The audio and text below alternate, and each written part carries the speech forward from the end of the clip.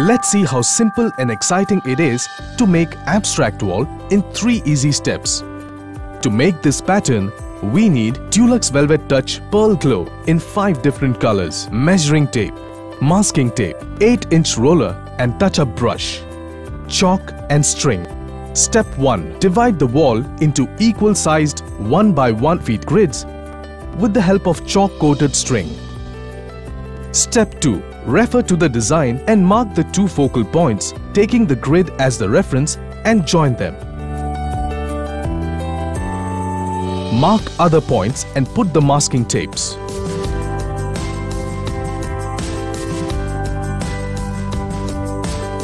Step 3. Now your wall is divided into 11 parts. The walls have to be painted in an order from A to E.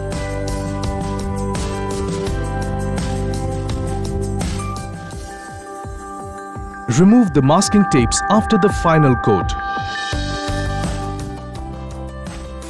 Subsequently, paint the other parts in an order from F to J.